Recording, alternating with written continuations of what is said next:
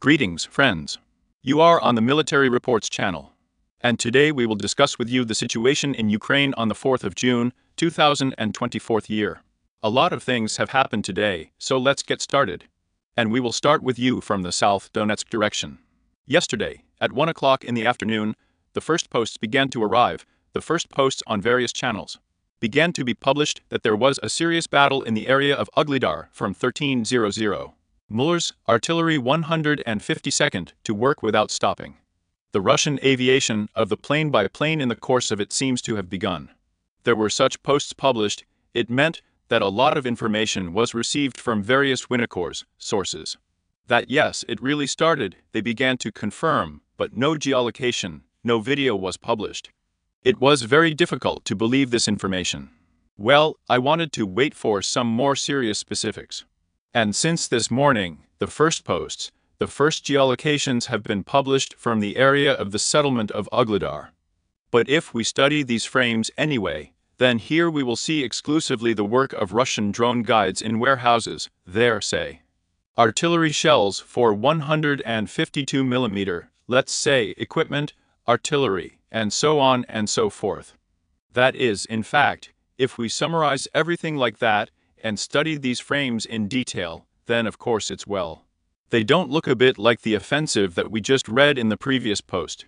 But a little later, again today, on the 4th of June, also during the morning. Very interesting information was received from the village of Paraskovevka. To be more precise, these shots were published.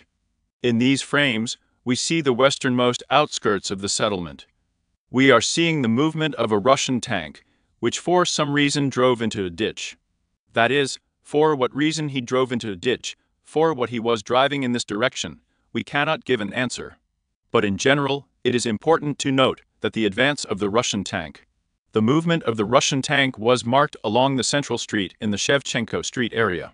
It turns out that in the village of Poroskovevka, the Russian tank reached the westernmost guard and fell into the ditch. Into the ditch. For what reason, it is impossible to say.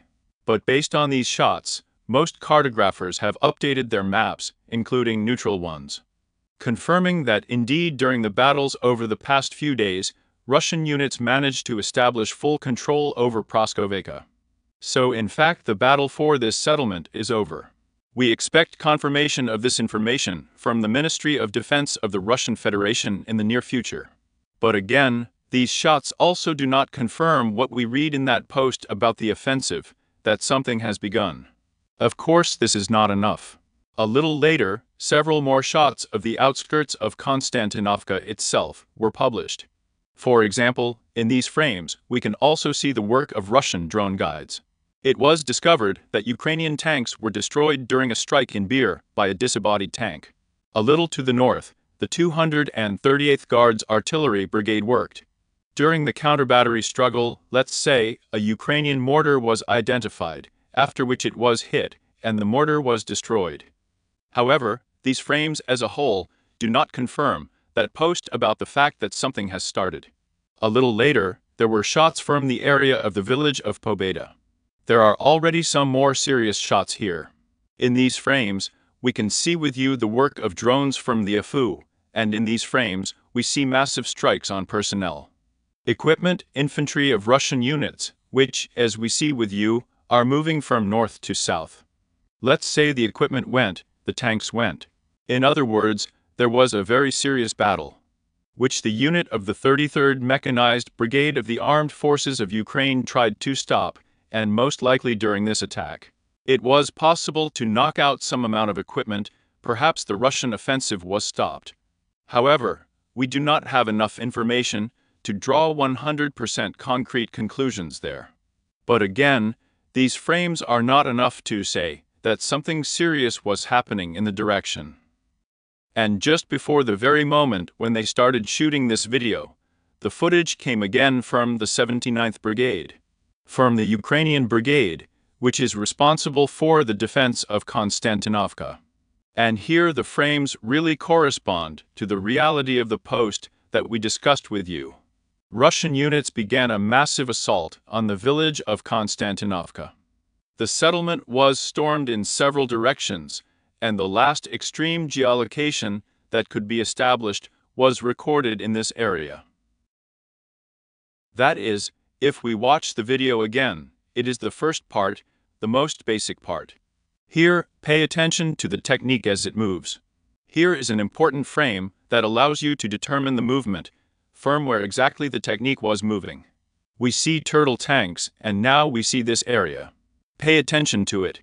So far, this area has not been geolocated, where exactly these events took place, where exactly the Russian units managed to stop by, but the primary analysis suggests that there is an extremely high probability that the Russian units managed to get all the way to these farms. Therefore, so far these farms are painted in a gray zone. In other words, there is a low, well, as an average probability, there is an average level, that during the offensive on Konstantinovka over the past day, Russian units managed to reach this stronghold. So, if we sum up all the information, all that we have seen, then the Russian equipment. The Russian army was advancing approximately along this line, and during the offensive, it was possible to get at least here. Perhaps even to wedge into the defense of the Afu and enter the settlement of Konstantinovka itself. So far, there are no absolute geolocations of confirmations, except for one, where a Russian tank was hit by a blow, and in a Pevedron. In other words, it turns out that the distance was overcome quite a lot, and in general, perhaps I repeat, now, it is possible that battles are already being fought in Konstantinovka itself, at least on its southeastern and eastern outskirts. But again, that wasn't all. And today, the armed forces of Ukraine also publish another footage. It is the movement along the Sweetwater line.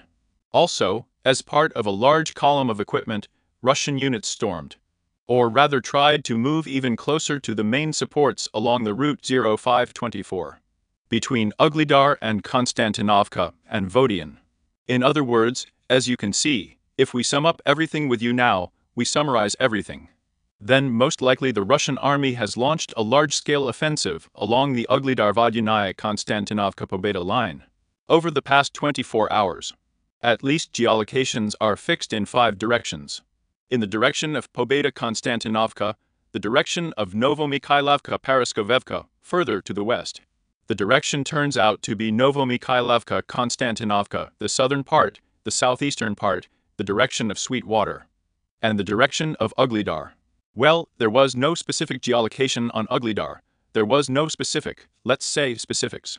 So perhaps there was no offensive here. Well, maybe just an attempt to shift the focus of the Ukrainian command from one direction to another in order to somehow confuse, and possibly stretch and gain some time.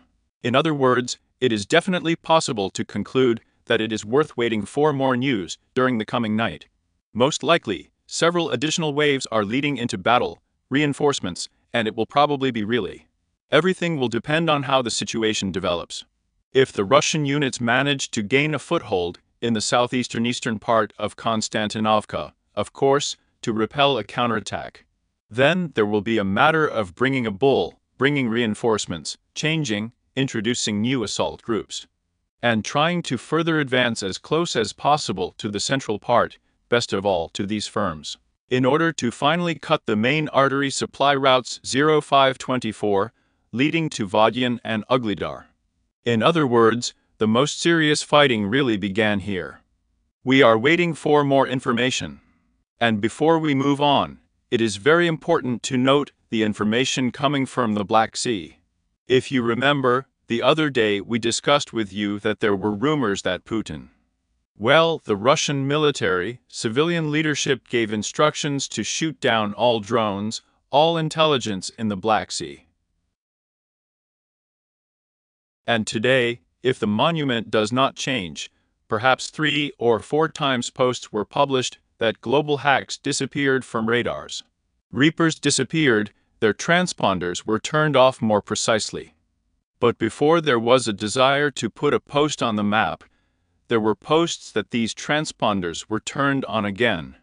And it's just some kind of routine of these drones that flew and turned off for a moment, then turned back on. But again, if we talk about the very latest news, then at about 6:30 Moscow time, according to the latest information, it was published that in the Black Sea area, after all, one of the global Hawk Arc 4B drones, fell due to some incomprehensible problems and some problems.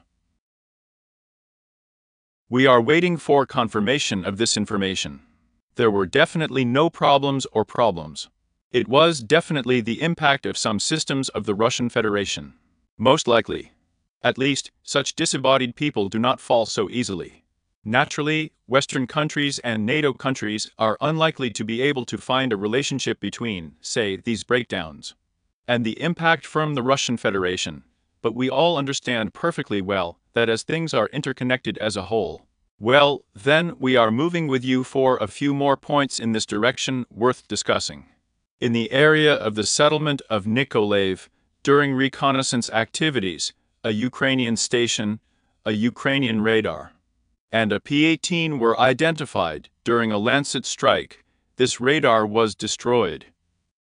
A little to the east in the area of Zaporozhye, just north of the settlement of Gulyapol, Russian sources publish footage of strikes on a settlement called New Zaporozhye with the use of a FAB in the 250s.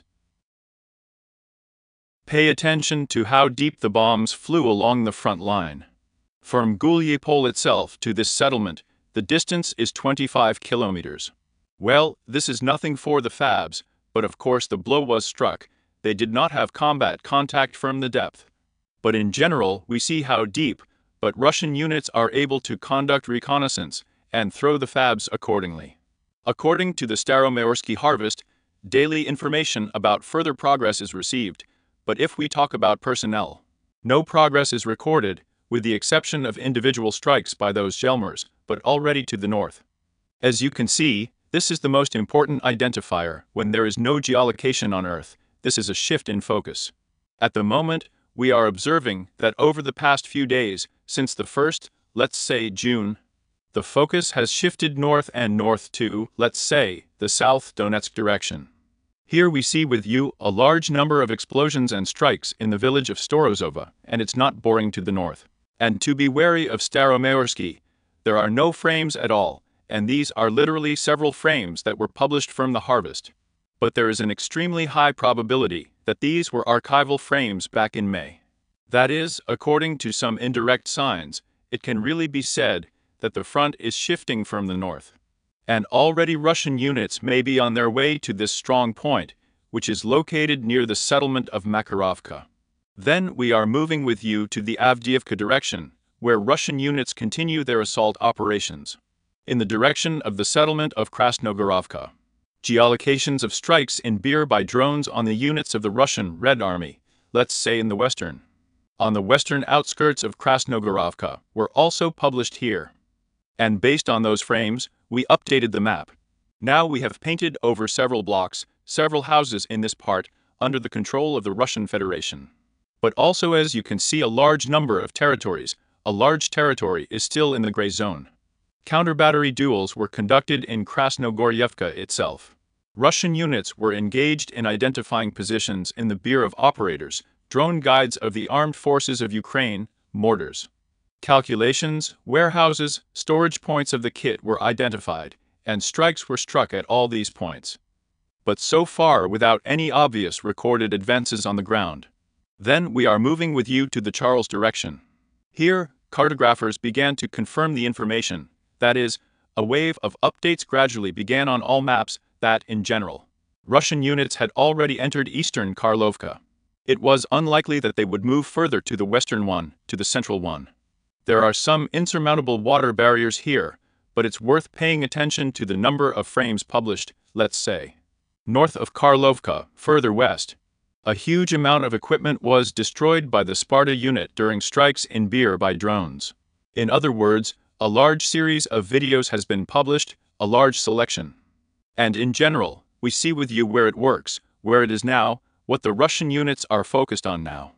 There is a sweep of the main supply routes, transportation along these roads. It is along these, let's say, supply lines, that reinforcements and support for some state-of-the-art unit in the Asnobrodovka area are being conducted. But this area, based on unpublished personnel, is under full, let's say, in Beer control. And so far Ukraine has not been able to do anything but losses here achieve. In the northern direction, there is still unconfirmed information that the village of Sokol is located in a semi-encirclement.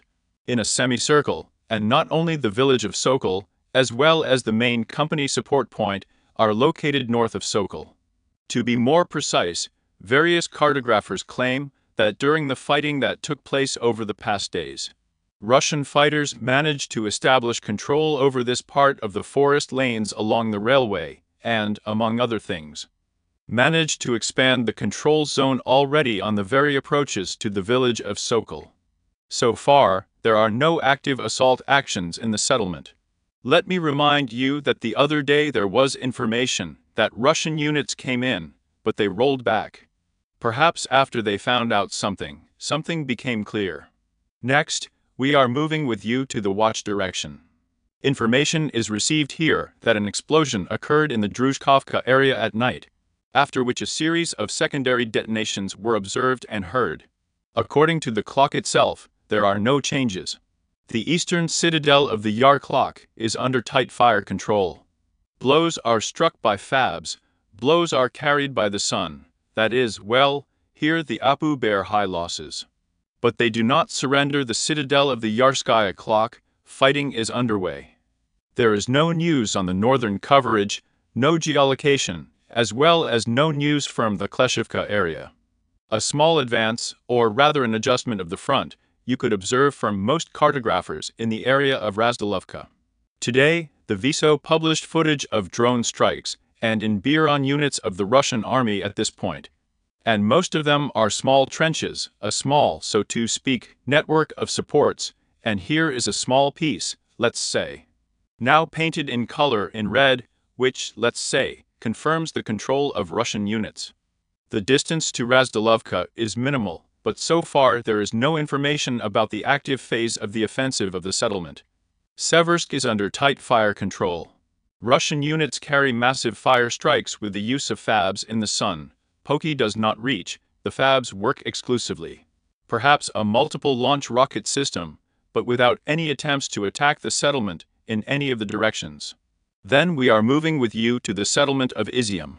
Let me remind you that a few days ago we discussed with you that the Ukrainian units had moved their main, let's say, command centers from the locality of Borova and Lyman in the area of the locality of Izium.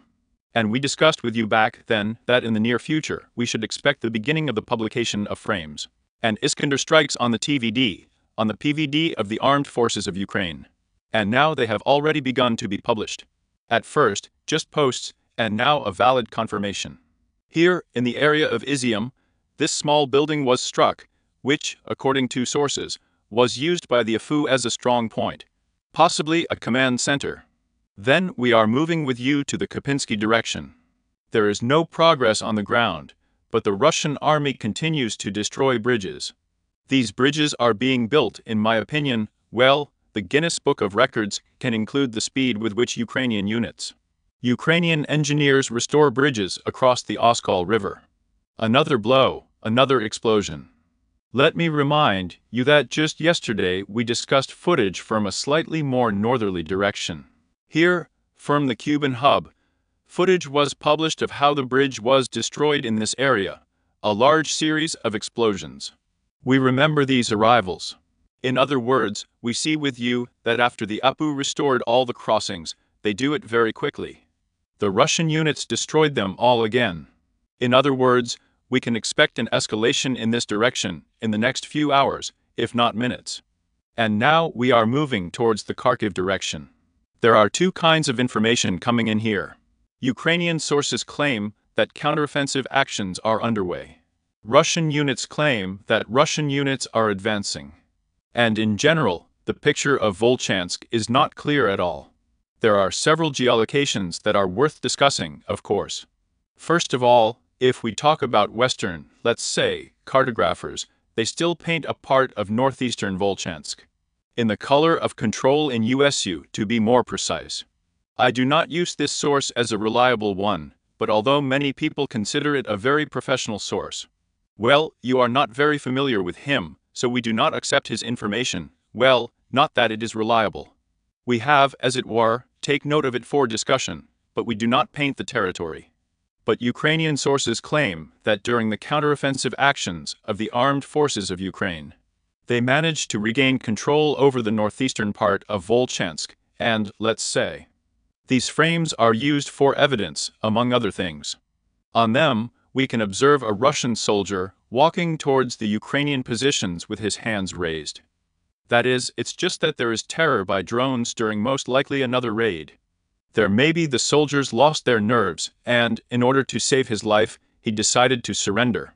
And the drones then brought him to the exit to the opposition of the armed forces of Ukraine. In other words, this is the story being told here, but immediately a little to the northwest of this section. Footage of the 36th Marine Brigade is published as they work in Beer by an operator under the rune of Russian units. This is where the blows are struck. Well, there are some indirect signs that it is really in this direction, perhaps for some period of time. The APU managed to regain control of the lost positions, or they were in a gray zone. But if we talk about the report of the North Group of troops, then, on the contrary, the progress of Russian units in the east of Volchansk is reported here. In other words, it is very difficult to understand what is happening here, or the map does not correspond to reality at all. Because the main part of these red zones, it was introduced during the first days of the first 10 days of the offensive there. When they painted there, from Volchansk to Kiev, all the red lines were painted there. Which is right up to Kiev already everything was captured, and on this basis, everything was painted there, yes. And now, the whole story is gradually being unwound, and, in fact, it is gradually being repainted. But perhaps this is not the result of the Ukrainian counteroffensive, but simply the result of clarifying the situation on the ground. Therefore, it is difficult to say what is happening here. But one thing is clear: the citadel. The citadel is still under the control of the APU. It is not yet possible to break through it. The Volchansky aggregate plant is also under the control of the APU. That is, the main defensive lines are still held by the APU. This means that you will have to spend a very long time here to break through the defense. There are practically no changes at all in the Liptsovsky directions. The movement front is static here. A few strokes are published, but in general no more. Russian units daily. Russian sources published daily footage of the transfer of additional reinforcements somewhere on the front line. Perhaps these reinforcements are going to the north, perhaps somewhere in the Donbass. But in general, we receive this type of footage every day. Well, let's see what it will be. And let's discuss a little bit of political news. Let me remind you, I believe that hitting and knocking down the global Hulk is also part of these events. Let's see if the evidence will still be provided by Russian sources, or the Americans will report something about it. But in general, if we talk about the relations between Ukraine and the West today, there were a lot of posts from the United States of America about what they, first of all, allow. First, there were posts that the United States allowed strikes on the territory of the Russian Federation. Then there were posts that it did not allow strikes to be carried deep into the territory of the Russian Federation. However, well, it was not announced in kilometers. And where it is deep in Russia is a long country. It's long. And deeply, it is possible the Urals. That is, well, what does deep mean, right? These are all relative things, of course. And he also received information from him that, well, the United States of America has never in its life imposed any restrictions on the air defense transferred to Ukraine in order to shoot down aircraft over the territory of the Russian Federation. And there was not even a clarification as to what, civilian or military. That is, in general, as if Ukraine was given carte blanche, additional air defense systems were handed over to Ukraine. Italy itself handed over, and also for sure this system will go to the front line, if it were exactly Kharkiv. And some moments will begin there, of course. The moments will start serious there. Again, information is received about the first, let's say, experts, French advisors on the territory of Ukraine.